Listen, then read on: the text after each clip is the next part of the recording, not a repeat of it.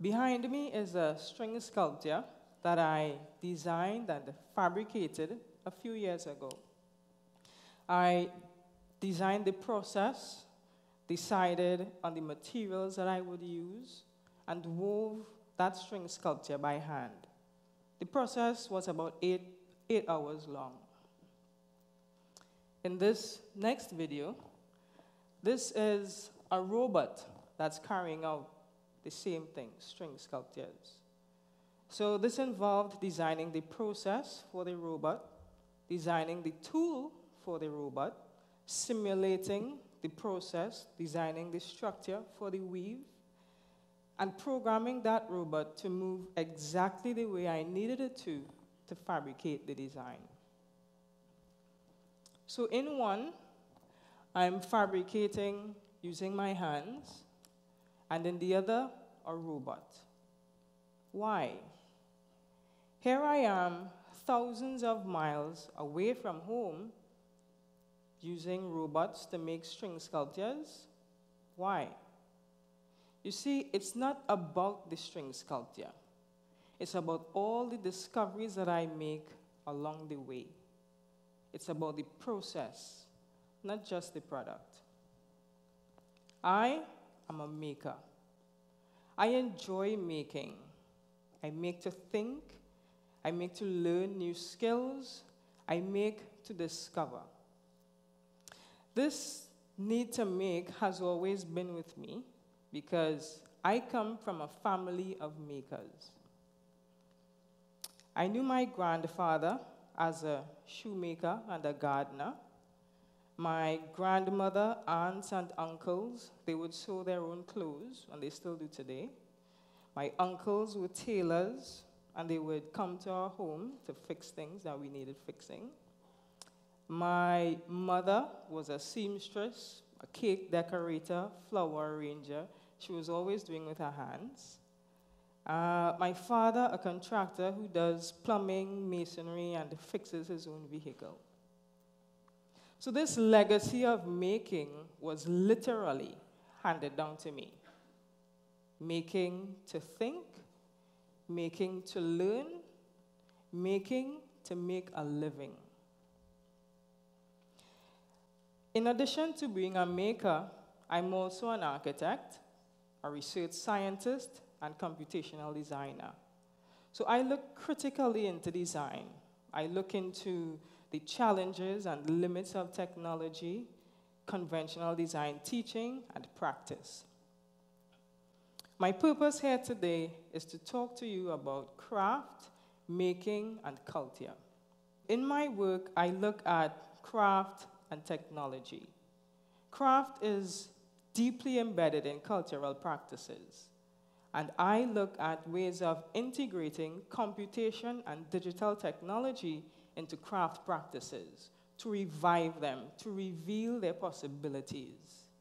I believe that by understanding the foundations of craft practices, we can come up with design languages, tools, and technologies that we would never have imagined. So, what does all of this have to do with Trinidad and Tobago? Well, when you think of Trinidad and Tobago and design, what comes to mind? Woo, this is great. Yes, Carnival, exactly. That's what I thought of. And in 2012, I came to Trinidad to look deeply into Carnival, to look at the landscape of design in Carnival and the challenges that we were facing. I discovered two things that I'd like to share with you today. So I spoke with the people involved in design, observed the activities that were taking place in design, the tools that we were using for design, the skills and knowledge that people had and that they were sharing with each other. And I discovered, one, the impending disappearance of a traditional craft practice, and two, the younger generation's love of technology. And these challenges inspired my interest in combining craft and technology. I have another question for you, seeing that you've been so good at answering right questions. What's a craft practice that's an integral part of our carnival? Oh my goodness, all right. I think you guys need to come up here. Okay, so yes, wirebending. Wirebending is an integral part of our carnival. It's one of Trinidad and Tobago's premier craft practices. It started in the 1930s in Trinidad, and band presentations in these times were known for their meticulously detailed costuming and meticulously detailed construction, and brilliant costuming, the golden age of masquerade. Unfortunately, today wirebending is a dying practice. Let's take a moment to really think about what that means. One of our premier craft practices is disappearing. Wirebending and its importance to Trinidad and Tobago and its relationship to Carnival is very important. I see it as a blueprint, a pattern, in my mind, a prophecy for future innovation. Just as we wouldn't burn or destroy a manuscript because of its historical significance, we shouldn't allow our material works of culture to become extinct. It's important that we do this. And with this in mind, and understanding the importance of wirebending for our cultural history, heritage, and identity, I developed the Bailey-Derrick grammar, named after expert wirebenders Albert Bailey and Stephen Derrick. Mr. Derrick should be here today. I wish Mr. Bailey could make it. Now, this grammar is just a series of drawings.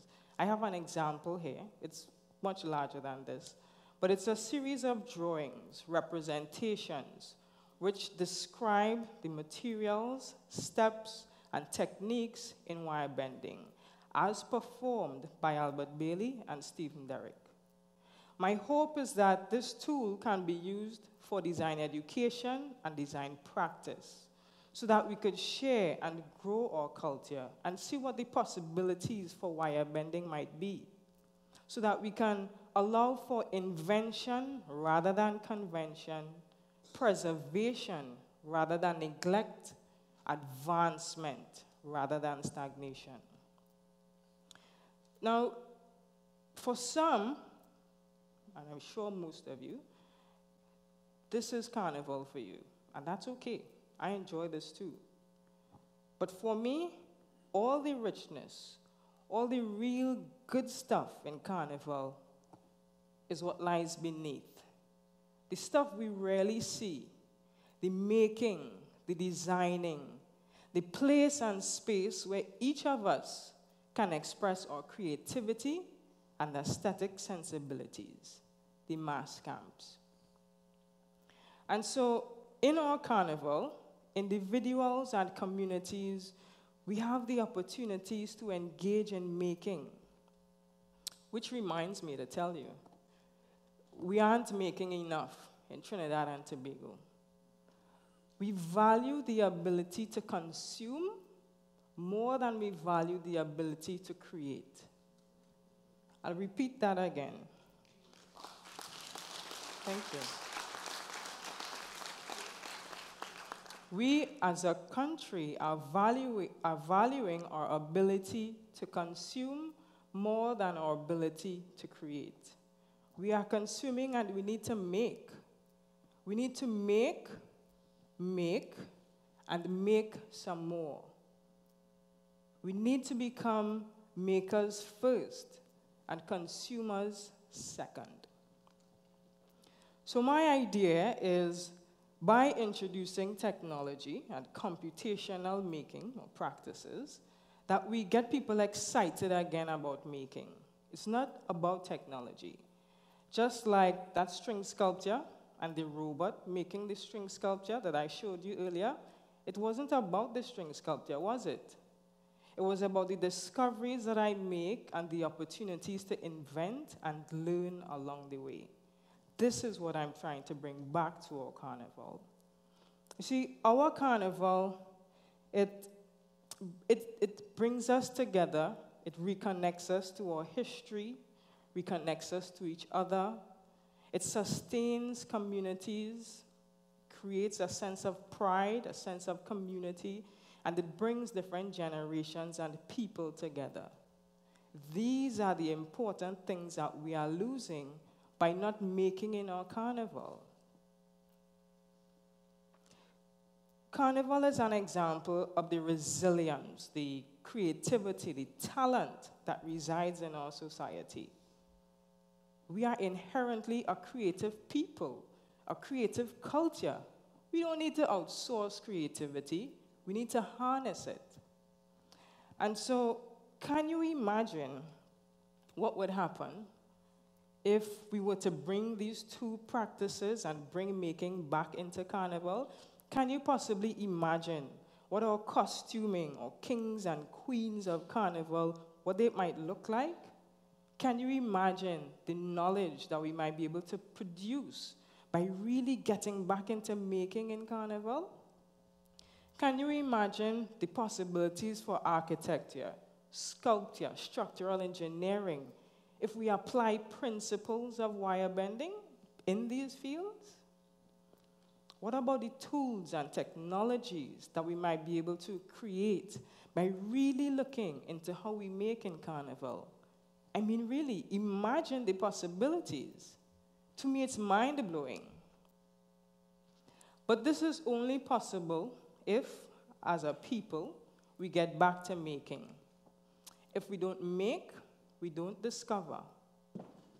If we don't make, we lose our opportunities to form communities and build the resources that we really need, our people and their ideas.